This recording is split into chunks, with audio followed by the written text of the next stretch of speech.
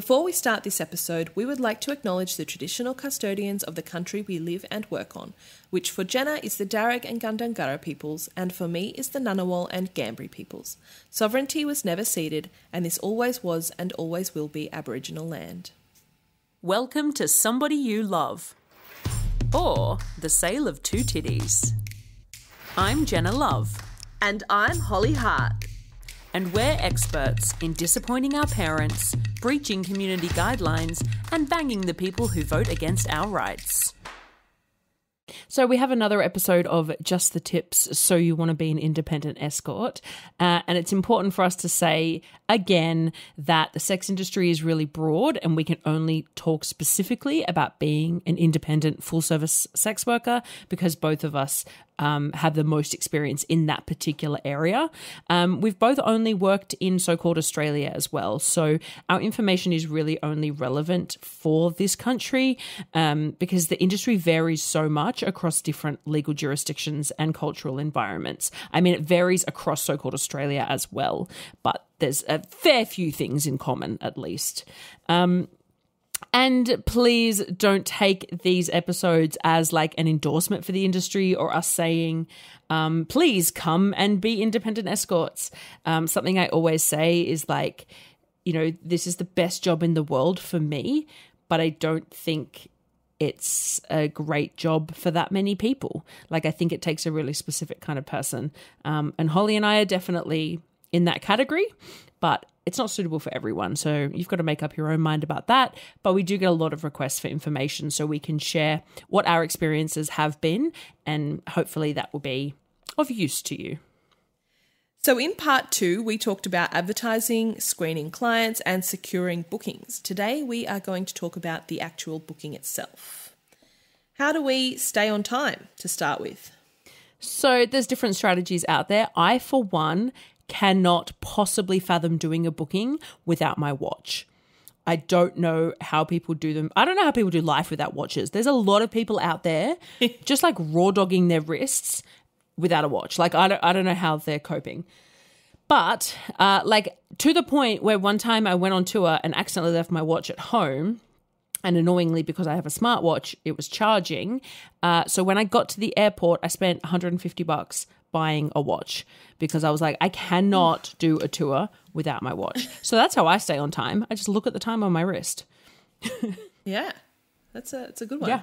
I think a lot of workers who have become private workers used to be parlour workers, not blanket, but often, you know, we've sort of done the little pathway that way.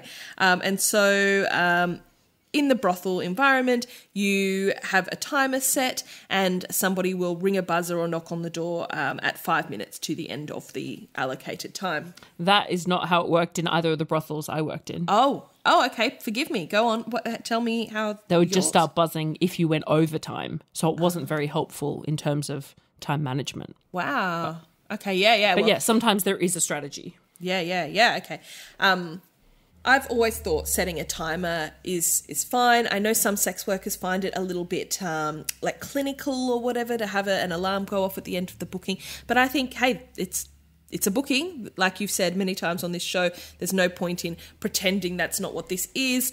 If we have other things to do, then yeah, it's important to keep track. I don't tend to set one anymore simply because I think that having done this work for a long time, my internal clock is pretty good. I have a reasonably good sense of where we're at in an hour or 2 hours. But every now and then I'll have a little glance over it at my phone or just check where we're at. And I'm also very fortunate because I'm not often touring, so keeping things to the minute is not as important for me. I'm happy if we run a little tiny bit over time. That's not a big deal. Yeah, you definitely do develop a sense of how long half hour is, how long an hour is, how long an hour and a half. Like you do get better at that over time for sure. I always make sure, like my in-call has a clock on the wall. Unfortunately, that's often not the case when touring. Like places just don't have clocks anymore. I don't know what's going on. I know everyone loves to use their phone, but I've had a number of clients compliment me on having the clock on my wall because then it means they're easily able to keep an eye on the time as well. So like the people who want to take some responsibility for it, especially because often they don't want to bring a smartwatch or a phone into the booking space because people are concerned about recording potential, blah, blah, blah. So having, if you have control over your space, having a clock that's visible to both of you, I think is really great because it means both of you can take some shared responsibility for the timing. I think I'm hesitant to have a clock in the room because I feel like it adds some pressure. I feel like often you have clients who are having a really hard time getting where they need to or getting over the line or whatever, or they just get really conscious of time passing and they want to make the most of it, or they whatever. It just gets them back in their own head instead of being in the moment. They can keep looking over and that's stressing them out. I have seen that happen. That's sort of why I don't do it. I have seen, like when we're just hanging out chatting at the end, I've seen their eyes just keep darting to the clock and I'm like, it's fine, we're just chatting. Like it's all good. I know what time it is. Don't stress. So I see your point for sure. Yeah. Aside from us setting timers and keeping track of time for those bookings, which obviously, as we said, is more important, I suppose, if you're in a position like you are when you are sharing the household with another human being who, will come home at some point. So there's, may need more to use of the bathroom. An urgency to wrap things up, exactly. Or when you're on tour. But these are important things for a variety of reasons, is keeping things on time. The other factor of staying on time is how to signal to a client that it is time to move on. And there are a range of things for that. I think, like you said, a lot of clients are really super aware and they're like, oh, I think it's coming to, oh, well, should I, and that's really sweet. And I think we've discussed on the show before that if I'm giving you the cues, that's giving you the cues. If I'm wrapped around you, that means you can relax a little bit. So, I mean, unless you want to leave. I think that is the if case. you do want to go, then that is your right. Fine. You have to pay extra, but you can leave. I think a lot of sex workers are pretty clear in their cues. But what are those cues? How do we signal to a client aside from, all right, time's up, get out, which I do say often. Yeah, playfully, but I think that's one of my. I often will say, skills. Okay, I'm so sorry, I'm gonna have to kick you out. And it's just like, I think sometimes just being upfront about that. You don't have to say it in a mean way. I think that definitely sometimes happens. And that often happens to me when I'm having a great gas bag and I'm really enjoying chatting to the client. And then I'm like, okay, fuck, I'm sorry, you need to go. Like, it's actually more of a criticism of me, Very relatable, yeah. I think there's lots of subtle clues. And that, the problem is, as we've said on other episodes of this show, is that not everyone gets the more subtle cues. So, sometimes you do just need to say, okay, it's time to go. But, it's always worth trying the more subtle options if you're comfortable doing that. I think one thing is like standing up, like just getting off the bed and standing up, because that's something we all, like you said, humans, we copy each other. Like it's a shift in the energy. I mean, I saw this at a show last night and I freaking hate it. Like I don't know who told audiences they could stand up. But, one person stands and then everyone's like, oh, guess we're standing. And then everyone fucking stands up. So that's a good one. Literally just standing up. If they're really not getting the hint, you can start cleaning, start tidying up. I know workers who just start making themselves a cup of tea. Like they just kind of move on with their business, start getting dressed and just kind of go on with their day, which is one option. Yep, exactly. Another way I like to cue is saying, thank you for your time. I've had a lovely time with you today. Or asking, would you like a shower before you leave? Those are all indications that we're starting to move. Look, if you get to the point where that sex worker has stripped the bed and showered and taken their makeup off and is making a tea, you need to start thinking about 100%. This. Yeah, totally. Yeah. I forgot, that's the main one I do. Like all my regulars, I reckon, would know that when I say, did you want to grab a shower? That means, okay, the booking's over. And if they say no, I go, okay, well then we can squeeze in a couple more cuddles. But because I've usually squirted all over them, 9 times out of 10, they're like, yes, I need to wash this off me before I leave. So that's the big one for me, is I just say, did you want to grab a shower? And they know what that means. But you're so right. If you're having to resort to all these other things, then It's not you, it's them. Yeah. And I do think if it gets to the point where somebody is running really, really behind and you just need to get moving, I know there's so much pressure in this job to be polite and to be amenable and stuff, but there is absolutely no harm in saying to somebody, okay, I actually have somebody arriving soon, or I have to be at an appointment, or whatever it is very shortly. I really need you to grab, or do you want to put your jacket on outside, or do you want to, whatever it is, or do you want to sort that stuff out? Let people know that you have something else happening and that you need to get moving. That's you are so within your rights to really politely say, I've had a really great time and I can see that you're trying to get that organised, but I really have to get you moving. Yeah. It's okay. Yeah. We're humans. Yeah. You can set boundaries. I was going to share the tip that I used to use for keeping time when I worked in a massage parlour, which was the old have a playlist for each length of time that you might be booked for. So I had a playlist for 30-minute bookings, one for 45, one for an hour, one for an hour and a half, I think, because they were mostly shorter bookings. Genius. And the ends of those they always ended with the same 3 songs. So they were just songs that I liked. My playlist for work is always just shit I want to listen to because I'm the one that has to listen to it again and again. Yes. And so, when it would get to a certain song, I knew that was the point. Like, because this was massage with a happy ending. So when it got to that song, it would be like, okay, it's time for the happy ending. Then, the next song would be, okay, the person needs to be up now and heading towards the shower. And when the final song started, it was like, okay, we need to be getting dressed and getting out of here. And that's a way to do it. Fantastic. That's like a little bit more subtle, you know exactly what's going on and how long you have, but they may not notice. Obviously, if you have regulars, they might start being like, wow, it's the same song every fucking time. But so that's one strategy if you're looking for, a way to be a bit more subtle about it. I think it's Spotify that has like a sleep alarm on it where you can set up the music to turn off, to like fade out after 30 minutes, 45, an hour. There's a few settings. So it wouldn't work for longer bookings, but that would be another option, that you press play on the playlist at the start of the booking, and then the music will fade out when it's end, which is again or you could set it to, fade out maybe 5 minutes before the end time. Because that's another example of something where there's an energy shift. And even because your music's normally kind of down low, they may not even really notice, but you just feel something's changed, and you'll be aware of it. So you'll be like, yeah, cool. Okay, I need to get them in the shower. But also, just a change in the vibe. I think that's a really good idea. I actually really want to look into that. It's so subtle. Yeah.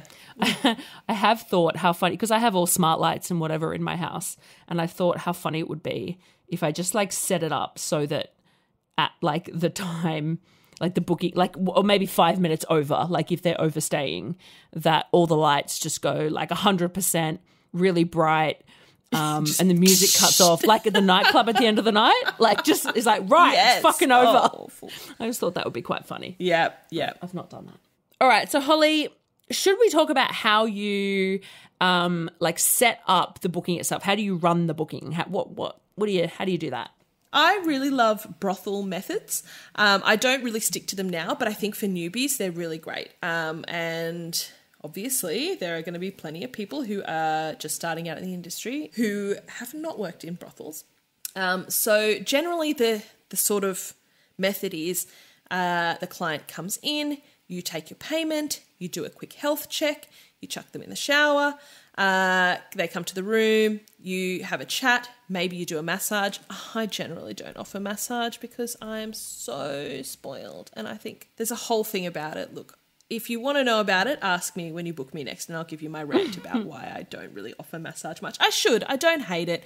It just sort of felt like servitude for me for a while. I felt no, well, I feel like I used to do it in the brothel. I would always do a massage, then we'd move on to the sex, and then after we'd have a chat. Yeah, right. No. I just sort of always felt like, no, we're booking and we're having a shared intimate time together. I felt like that feeling. It was like I'm serving you in it, and yeah, right. It just, I've always thought that would be massaging really odd to start massaging. No, sometimes people want to do it to me, and I accept that. I love that, but I'm not giving you a massage. Go to a massage therapist. I'll probably fuck you up. It's not a good idea. anyway, that general plan is pretty effective, I think, and I don't stick to that as a concrete thing anymore, but I think that works. I guess the main thing is make sure you get your money up front.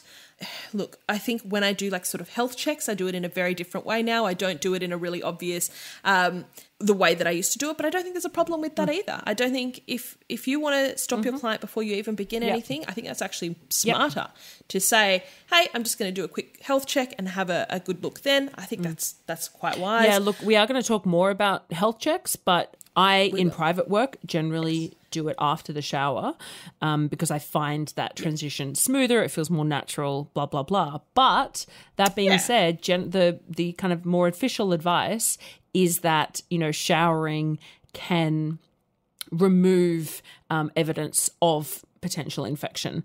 So doing it before the shower is, probably better practice. Yeah, and then I think, you always want to try and get your client in the shower. I am quite cruisy about it because I have a lot of clients that live quite close to me and I know they've had a shower before they've turned up, and also you don't have a sense of smell. I don't have a sense of smell, so makes I'm not a big stress. difference. But yeah, sure. And a lot of my clients I know quite well now, and I guess my point is that I trust that they have, what am I trying to say? I guess I'm trying to say that, especially when you're newer to the job, I feel like a lot of people say they've showered when they haven't, and that is really annoying. So I feel like just routinely getting people in the shower it saves you a whole lot of checking and back and forth or rude shocks when you do get their clothes off and you go, oh my goodness, you have not washed yourself in a while. And then having to awkwardly say, can you please go and clean this? So yeah, get them straight in the shower and then do the other things. In terms of how to run a booking, as we've just discussed, you can do all your timing to certain, like a little schedule if you like. Then whether or not they want to shower when they leave, I do not care. If you want to leave with me all over you, do it. If you want to shower, that's fine. That's and I think, just making sure that you've got all of your supplies. I think as a sex worker, that was one of the most daunting things for me about going private was what stuff do I need and do I have that stuff? As we've discussed before, going to the orgs is a really good way to get across that sort of thing. But obviously the most important things are prophylactic or barrier method protection. So things like condoms, dams, some lubricant, I think baby wipes is an essential for cleaning some things up in that situation. You might want to have a toy or two, maybe some hand sanitizer and disinfectant, things like that are important in terms of your supplies for setting up and doing sex work. Yeah. From what I read on Reddit, it seems like the showering thing is very different in other countries.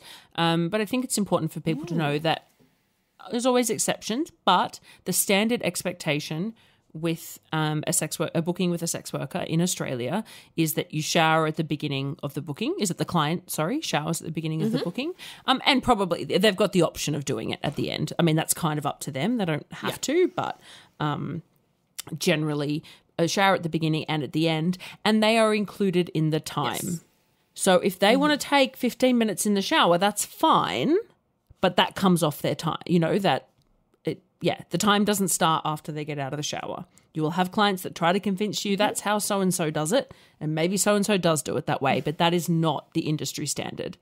But then good point. The problem with that is then you get people who are super quick in the shower because they don't want to waste their time, and then they're not actually cleaning themselves properly. And you're like, well, you actually have wasted your time because you're going to have to go back in and do another shower now because you've actually not even showered. You've not used the fucking soap.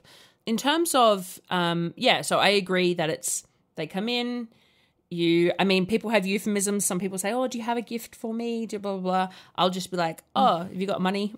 Because I'm just not really here for euphemisms. You got money? Yeah. So they come in, you grab the money, and then you say, did you want to have a shower? You could just say, okay, time for a shower. Like there are, subtleties in the way you say it that could make it more. I always ask if they want one, which has led to people being like, oh no, I'm good. I showered before I left home, and I'm like, oh, but you live 2 hours away. Like you've been sitting in the car for 2 hours. Like what the fuck? It's summer in Australia, babes. So, maybe asking is maybe not the best advice, but I struggle with, being firm about things like that. But then in terms of, so when they come out of the shower, then in terms of what do you do, there are some workers who have like a routine, essentially. So they will do like, they, go down to look at the genitals and stuff, do a health check. Then they might start with a blowjob. Then they like to move into missionary and then cowgirl, whatever. Like, people have like a certain kind of way they like to do things. I generally, and I think Holly's the same, have zero plan. Really. Like it depends especially with independent work. Like I think that routine is more common in a massage or a brothel setting. But with independent work, it really varies on the client because you will get some that are like not ready to do sexual stuff straight away. And on that note, like I have had plenty that want to stay clothed for longer. And so then the shower actually has to happen further into, so that can change things. So you've kind of got to suss out what their vibe is. Yeah, they may not want to take their clothes off at all. That also even happens sometimes. So, there's just like way more factors, and you do kind of have to be a little bit prepared. You've got to do what you're comfortable with, but I do think be a little bit prepared to somewhat improvise and go with what the client's needs are to an extent. Yeah, I think that's a really, really good point that I definitely didn't cover there is that, there's so much more variety in private work. I think particularly on longer bookings and with really shy clients that, you do sometimes need to ease into that. And you can tell when you get them in the room that it's not as easy just to go, all right, go get your kid off, get naked, let me look at your genitals. They sort of like, wow, can we just really ease into it? And so that flexibility especially is really longer important. bookings. Yeah, I had one because at home, when you open the door, as a client, you're a meter away from the bed, right? Like you walk into the in-call room. So and I'm not having clients wander through my whole house because I'm lucky enough that they don't have to. So the whole booking happens in the bedroom. And that's fine for me. Like we can just sit and cuddle. You can do all sorts of things on a bed. Like beds are not just for sex. But I have noticed that some clients think that beds are just for sex. So the other day I was touring and so there was a lounge room and stuff. And I immediately took the client, and it was only an hour booking, so that's not a super long time. I walked into the bedroom and I sat on the edge of the bed and I was like, hey, it was my first time seeing them. And they were I think quite spun out that I sat on the bed. They were like, oh, can we go sit in the lounge room for a little bit? I was like, yeah, of course, Oh, wow. So then we went and sat down. They were like, yeah, okay, I'm just very nervous. I'm not that ready to. And I was like, well, I didn't start sucking you, did I? But I think for some clients, even just being on the bed can be intense for them. And obviously we're so used to it. I was like, oh shit, I did not realize that was moving fast. But for this particular person, it was moving fast. So yeah, anyway, as we said, it's a little bit different, and we definitely can't tell you how to run the booking, except giving you the knowledge that it is your booking to run, And so it's always this balancing act of customer service where you want your customer to have a good time, obviously, because you'd like them to, you don't always want them to return, but, most of them you'd like them to return. But at the same time, very personal service, your own boundaries are important, and your own ability to continue doing this job is important. So you're balancing both of those things all the time. How about setting up the bed, the linen? I know that you have some particular needs. Yes, I have some needs. Yeah, so for me, this is huge.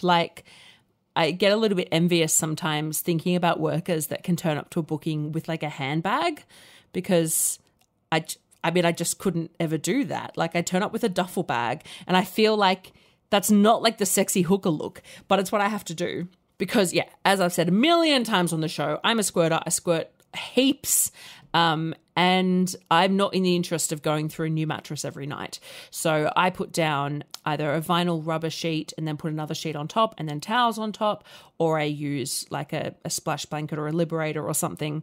So there's always specific stuff for that, which is, just necessary for me. Literally, you can't take me anywhere. It's a whole ordeal. So I don't know, I feel like there are standard ways that other workers handle their bedding and stuff, and I don't know how other people do it. Yeah, I think there's a lot of variety.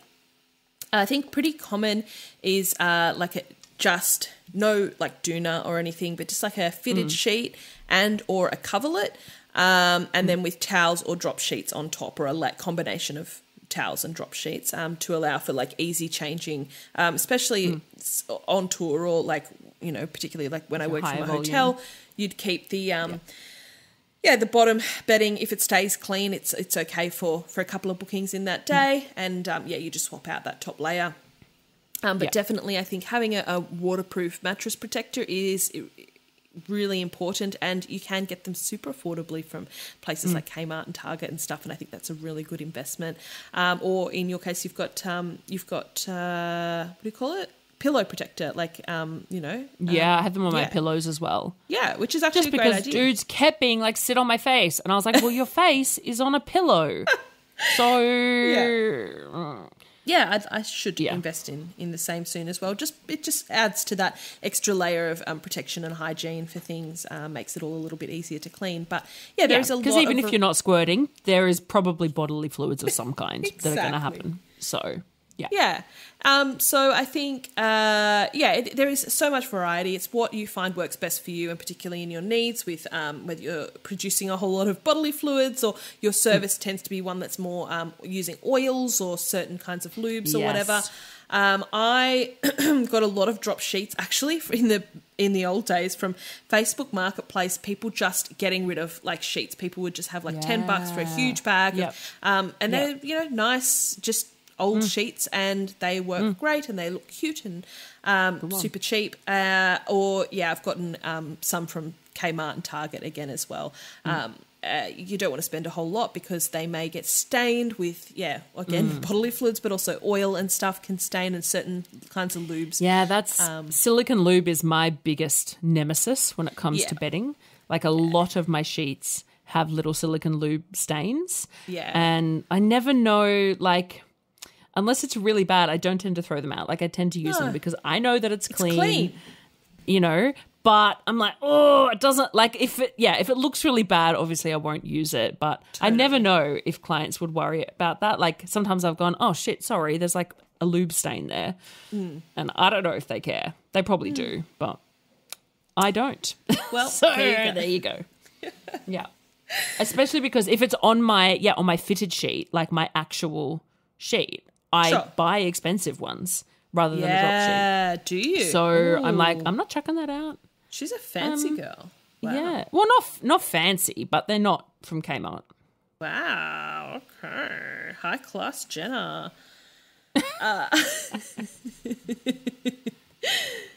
It's also a great idea to have all of your, tools of the trade handy. You want them to be kind of easy to reach for. Like I like to, it's weird, I don't do it at home, but I do it on tour, is have condoms of all sizes on either bedside table. So that wherever I am, I can easily reach for one. And then I have a little tub of lube on either side as well. But yeah, I mean, you set it up however you want, but that's just a tip, that it's handy to be able to reach for things kind of quickly and easily. So let's move on to a health check or an STI screen. In my brothel days, we had a pretty standard way that everyone did those things. In fact, I think it's referenced in the Red Book, which is a Scarlet Alliance resource. I was definitely going to plug the Red Book online. Yes. Back in my day, it wasn't even online. It was just a little red book that was falling apart that we had in the back of the brothel, and it was revered. It was like a little Bible.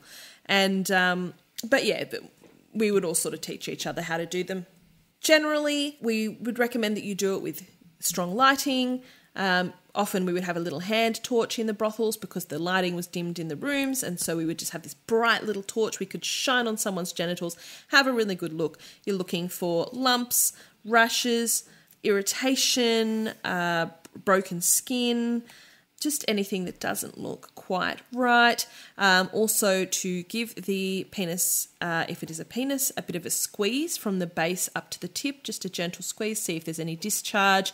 That clear, like pre-cum is fine. If you're looking for anything that's an off colour, milky, I'm not going to go into more descriptions because this is a little bit you might be eating while you're listening to this, and also for smells, if anything doesn't smell quite right down there. And that also needs to include the testes and just the general area. And it doesn't only have to be STIs that you're looking for. There are also other skin conditions and stuff that can be transmittable, but there are also a lot of skin conditions that cannot. So it's not about, you're not diagnosing someone, you're not, we're not stigmatizing them. We're just trying to keep your own body as safe as possible and able to keep working. There is room for your own judgment there. People will tell you sometimes that, that thing is a this, I've had it for this long and the doctor said it's fine. And sometimes I'm sure they're being honest, and sometimes I think that they're not. And so it's a process. I will say that when I think I've discussed this on the show before, when I was in a parlour, I saw so many instances of concerning things happening on people's genitals.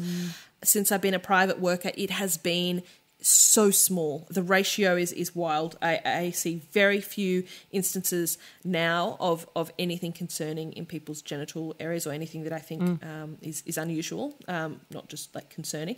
And I don't know if that is a socioeconomic thing or a shame thing maybe, or I'm just going to take my chances at the brothel because maybe they won't notice, or I don't know where that's from, but definitely I saw it a lot more in my parlour days. I've actually never had a client fail a health check. I've never seen any of the symptoms. Even in parlour work? No. But I didn't work very long in parlours, but no, never. Blown away. But also, I was not taught how to do it at a brothel. We didn't have lights, which I know, like, a torch is quite standard especially because brothels often have quite low lighting. Yeah. But the two places I worked, I wasn't told about a torch. I didn't see, I don't know anything about torches, and I was not told how to do it. Yeah, I had to find the information myself. So redbook.scarletalliance.org.au is a phenomenal resource for all workers. So there is a page on there that's like how to perform an STI check. But there's a bunch of other stuff. There's images, so you can have a look at what things look like. It's a really good idea to get familiar with the common things that are not transmissible. So, like, a common one is the pearly penile papules, right? Yeah. Which is where it's so not uncommon for people with penises to have these like little dots around like the base of the head, if that makes sense, the base of the head. Whatever. It's a very common one. But when you see it for the first time, a lot of people are like, oh, that looks like something's wrong, and it's not at all. You want to be looking, as well as their genitals, whatever gender they are and whatever genitals they have, you also want to be looking like around the mouth or anywhere where you're going to be coming into contact with them. Correct. It's important to know that a health check absolutely does not tell you whether somebody has an STI or not. And it is no guarantee that they don't have one in particular. Like if you see genital warts, then chances are they probably have genital warts, right? But if you don't see genital warts, that does not mean that they don't have HPV at all. It absolutely does not mean that. Most STIs are asymptomatic, or at least don't show like external physical symptoms. So just keep in mind that the health check is just one thing in your toolkit. It's worth doing, but it's not, you also need to obviously be having regular testing, using prophylactics, using barrier protection, etc. As Holly mentioned, it's not just STIs that you're looking for. I think a big one for me, as I said, I've never had someone fail a health check, but what I have seen is broken skin. And so that is an issue because then there's an entry into the bloodstream. So the broken skin doesn't say to me, oh, you might have an STI. What it says is, if one of us does, there's a higher risk of transmission now because your blood is coming into contact with me, or has the potential to come into contact with me. So something like that, depending on where it is and whatever, one solution is to chuck a Band-Aid on it. Just say, oh, I'm just going to cover that up so there's no risk to either of us, and then that you absolutely, you proceed with the service. It's all good. The same with like a lot of these things, just because somebody does show signs of an STI or you are a bit concerned about it, it doesn't mean that you can't go ahead with things. Obviously, it's down to what you're comfortable with, but you can always offer alternate services. So like a hand job with a glove is an option, which can feel really nice actually, with a glove and some lube. Like that's actually, some people want that as a surface because it's hot. Or you can, I've had plenty of clients who have, and that's why I say they've not failed a health check, but they've turned up and said to me, I've got a fucking cold sore on my mouth, so we can't kiss today. I mean, that's also, so you can do the rest of the service. You just can't do kissing, or they can't do oral on you, So you can adapt the service, but you also are well within your right to say, I'm sorry, I can't proceed with seeing you today if anything's, concerning you. So I think that's most of in the booking covered. Probably not. I'm sure people have other questions, but we've done what we've done. So now moving on, we had some questions on Instagram over the last little while about, I don't know, there's a more like after the booking / just like existing as a sex worker questions. So one was, what kind of mental self-care is necessary when you're starting sex work? This is a big question. It's a huge one. As soon as I saw it, I went, I don't know how to answer. Whoa, yeah, a bit of an oof moment. Yeah. Mental self-care. I have some things I can say though, but yeah, I think you kick it off. You tell us your insights. So yeah, this is a tough question, and we don't know if we can answer it properly, but we'll just say some shit that comes to our heads. I don't know what the point of me saying that was, because that's all we entire ever do. Podcast. Yeah. But I think something that's big when you're starting out is fighting the internalized whorephobia. Yes. Because I know you and I have both gone through this. My friend Cece, who I've seen start in the industry a few years ago and go through it, went through this as well. Although she had the best kind of possible start, so she didn't go through it as badly. And we had this running joke where after every booking I would say to her, all right, is your soul still intact? Have you given, did you sell your soul yet? Like, is it all good? And because there is this expectation that you should feel a certain way. And I think so many of us sex workers have done that. We've done our first booking or our first few bookings and we've gone, oh, I'm supposed to be broken now. Yeah. Am I ruined? I'm supposed to be missing part of who I am. I'm a ruined woman. I'm damaged. You're not actually feeling that way, but you think that you should feel that way. So I think that's a really big one. I think building up resilience to that is really tough. But if you're going into it going, right, I don't judge other women for doing this or other people for doing this job, so I'm not going to judge myself for it. I don't believe any of this misogynistic bullshit about somebody being ruined because they sold their labor like we do in society. So I'm not going to do that to myself. Like, I think if you can have some of that self-talk before going into it, that's useful because it's so insidious. And, Holly and I to this day still catch ourselves having these internalized whorephobia moments. We still go, I still have this stupid thing about, because I'm not working like a quote unquote real job. I'm not doing like 9 to 5. And that means I'm a bad person or something, which, I say it out loud and it sounds fucking ridiculous, but it still gets in my head. So Absolutely. I think that's a big one. I look at other jobs or other things that I'd be interested in studying or doing, starting businesses or whatever, and I always have to check myself and go, but why? Because if you enjoy that thing, you can just do that as a thing. Why do you want to, it's not just the hustle grind culture of monetizing everything, which is a whole other problem of society these days. But it's also a part of, like, do I feel the need to define myself as something other than a sex worker? Is that what this is coming from? Am I trying to legitimize myself as a member of society by having another career as well or something? And I don't think actively that's what's happening. But, yeah, it's just another element of, even to this day, people like us who are so out and we are so ingrained in what we do and so passionate about it, but we still have these underlying things that we have to keep looking at and going, oh shit, is that coming from a place of feeling like sex work isn't okay or it isn't enough? Absolutely. Yeah. The question is about self-care, but I was going to talk about the absolutely invaluable nature of having other people you can talk to. And so if you're not able to be out with family and or friends, then that is your peers. It's other people in the industry. So it's super, super, super important, particularly so if you're not out about your work, to find other people in the industry that you can talk to, and that you can download and you can say, oh, I had this booking that was crappy. Or it's more often is the booking was fine, but I feel ick. Something wasn't right about it. And you can talk about that with your friends, and that's so valuable. I mean, for me, obviously having Mr. Love has been phenomenal in terms of my mental well-being in this job. Like so many jobs, you come home from work and you vent to your spouse. Or you say, oh, does this seem normal to you? Blah, you know, that sort of thing. But yeah, as I said, not everyone has someone they can speak to openly about it. But anyone, even if it's just a peer that you don't even know all that well, you need to have someone to talk to. Because it's not even just because this job specifically, like whatever you do, you need to have someone to talk to. So, but this job in particular attracts stigma, attracts discrimination, and some people don't talk to us very nicely. So you need to have an outlet.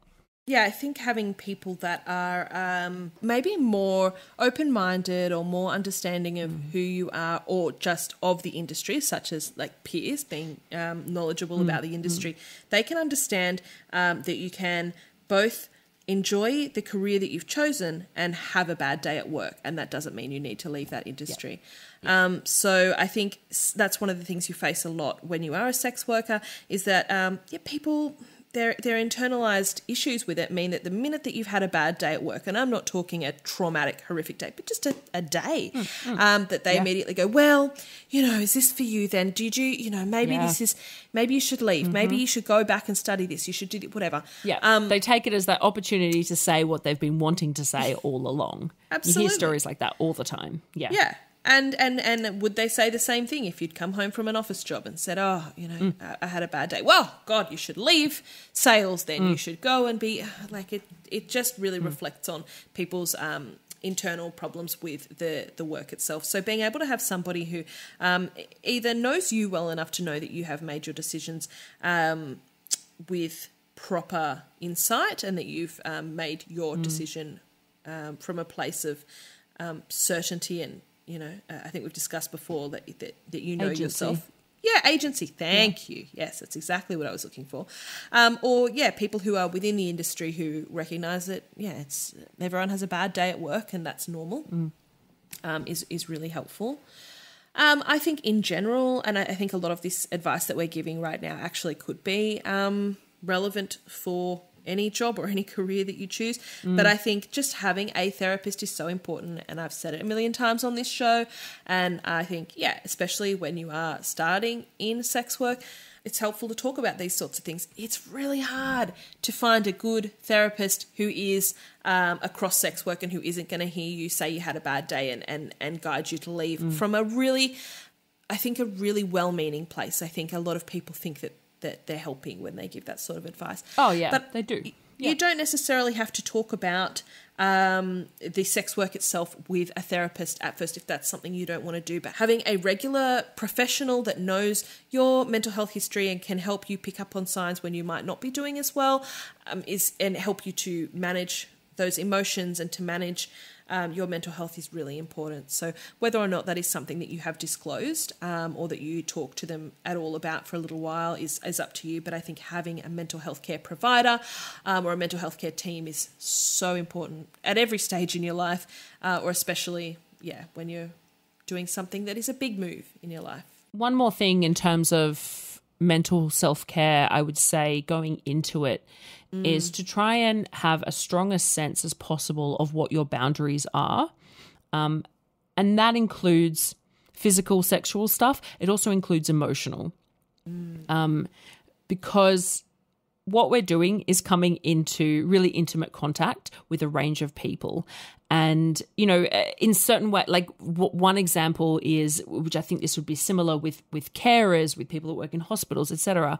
We sometimes come across people who are in a really bad place, and it can be heartbreaking, and they can offload a lot of that onto us, sometimes in a way that's not great, but sometimes it just happens.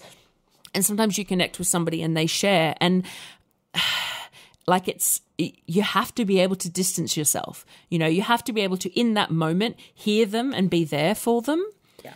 But I know myself that I find myself thinking about that person that night, and it makes me sad, you know. And the way I deal with that is usually talking to Mr. Love or Holly about it and just kind of expressing it, and that helps me a lot. But there's that example of it. But then there's also, you know, we come across people that are not so innocent, who have, you know, that will try to kind of love bomb, and will, you know, all the same dynamics that you might come across in the dating scene can come up. So having a real strong sense of what you will and won't accept from your clients, if possible, and it will change as you go, and you'll discover new things, and you'll go, oh, okay, I thought I'd be fine with that, but I'm not fine with that. Yes. But really doing a proper think about that, not just am I okay with doing a blowjob with or without condoms? Sure. But what kind of behaviors? It's hard. It's a hard one, but think about that beforehand and keep thinking about it as you go through. I think that's so important for your own self-care, and I think it also links quite well to another tip that we had, or another question that people have asked us, is how to build assertiveness as a worker. And my advice is pretty similar for that, which is to decide on your boundaries early and practice how you would assert them. And that, as you just discussed, can be so broad, and so it's such vague advice. Decide boundaries. And we've sort of talked before about this scale. And so in this scenario, I'm just talking about sexual acts, but it could be for anything. It could be topics of discussion. I suppose it could be for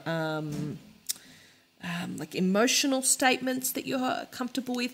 But there's a scale. Or even like how long before a booking you require notice to take on the booking. Yeah, no, you're stuff. right. Like that is very true. This scale can apply to anything in your life, but I think it's really effective within sex work. And you and I have had quite a few chats personally about it, and it's quite...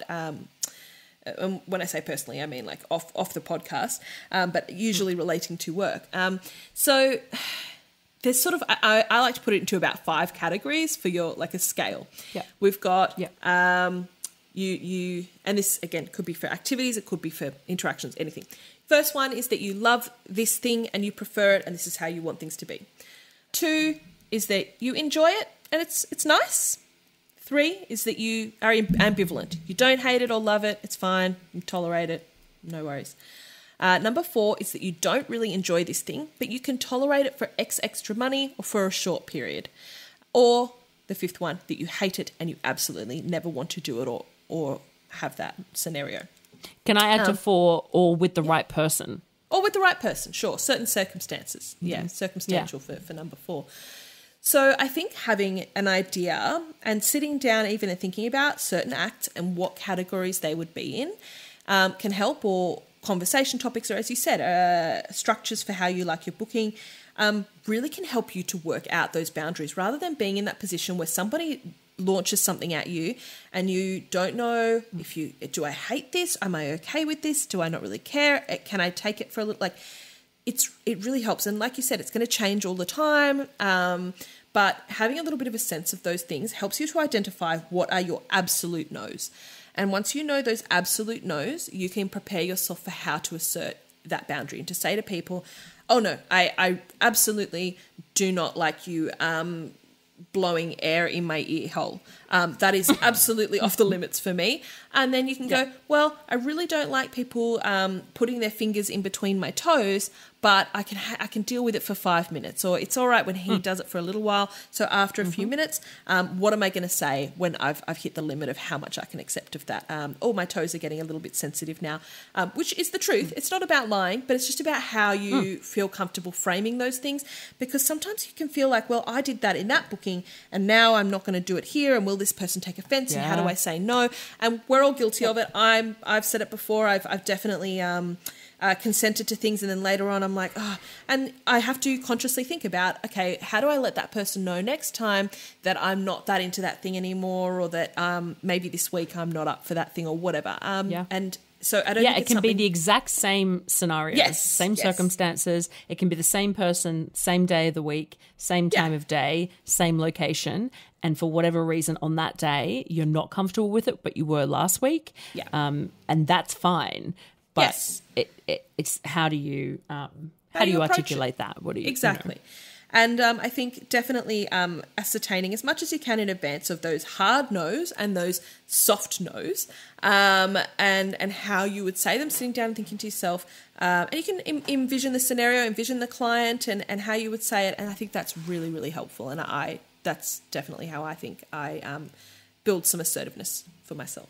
I would recommend saying it out loud as well. Yeah, okay. In your home. When you're on your own, thinking about it in your head is really valuable. Writing it down is valuable. Right. But the gap between those things and actually saying it, adding voice to it, is a big gap.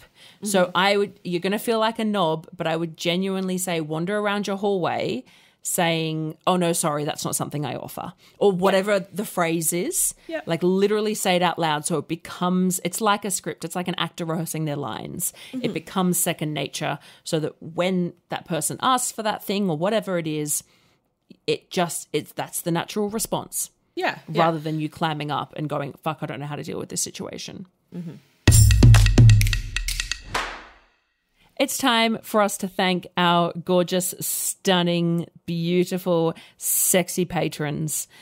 They are our even more generous somebodies, the Ashley Stafford, the Rhiannon Rhodes, the Peaches Wild, Nomad, Adele, Andrew, Lachlan, Leslie, Sub London, Mr. E, NK, Scott C, Simon, Steve, Timmy, Wheezy, Luke, Frankie, Is Lost in Thoughts, Cuddle Koala, Stanley Doolittle, insert witty comment here, you cheeky bugger with that name, Den, Damo, Anne, and Tom. And an extremely generous thank you to our extremely generous somebodies, Aaron, Andrew, Adam Smith, Pete, the Sienna Saint, Tim, David, and Tom.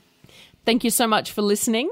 Also, I don't know how we did not mention until now that this is episode 69.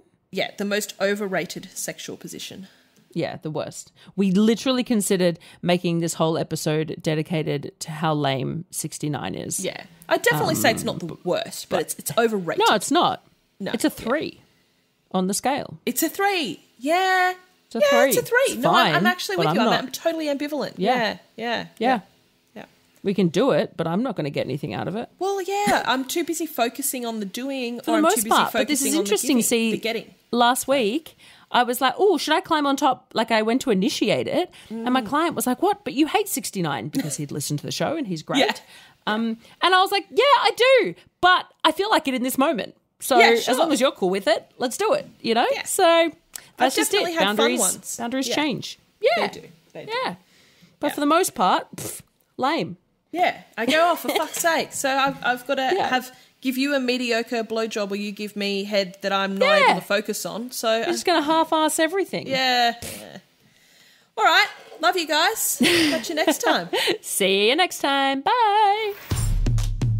Please look out for us on Twitter, Instagram, Facebook, and Patreon. Our name everywhere is Somebody You Pod, as in podcast. Our Patreon starts at just $3 a month, and you can get all of our episodes ad-free and a day early, plus bonus episodes, behind-the-scenes action, bloopers, and more. Thank you for taking the time to listen to the voices of sex workers. And remember, somebody you love might just be a sex worker.